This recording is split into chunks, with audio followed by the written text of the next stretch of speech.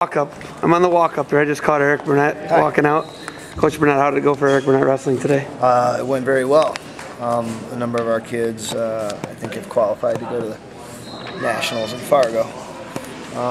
And a number of them are going to have to see what happens in the petition meeting. And some of them are going to have to go to the regional next week. Okay, what's going on with first camp this summer? What's your big camp week this summer? June 15th through the 19th is going to be a good 4-day camp. Should be quite a few studs coming in for that. And I'm looking forward also to the May 30th, 31st weekend.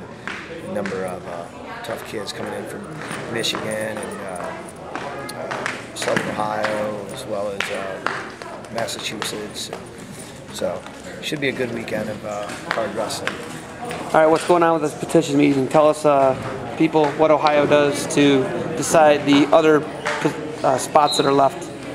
What do we do? Well, you go in and you look at the kids' performances today, as well as what they've done throughout the spring, and the guys that have gone to the qualifiers, and you try to decide who's going to be best qualified, most capable of having success in Fargo.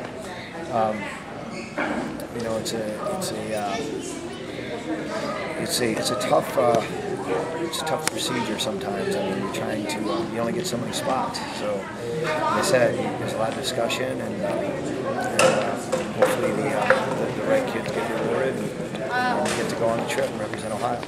What do you do for the kids that don't get on? What do you guys? Is there any procedure that you have to follow there?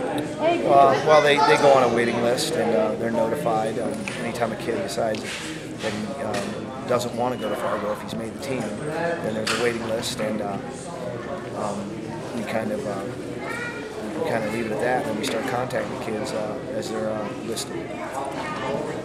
Okay, what staff are you going out with this summer? I'm going to be in the cadet training camp, cadet freestyle, and I'm hoping to maybe double up a little bit out in Fargo, helping out some juniors, because a number of the kids in our club are going to be juniors. So, depending on the coaching situation and whatnot, I'll probably end up working with both, hopefully. All right, Eric, thanks for your time, and we're going to be anxious to see you all summer, especially out in Fargo. All right, thanks.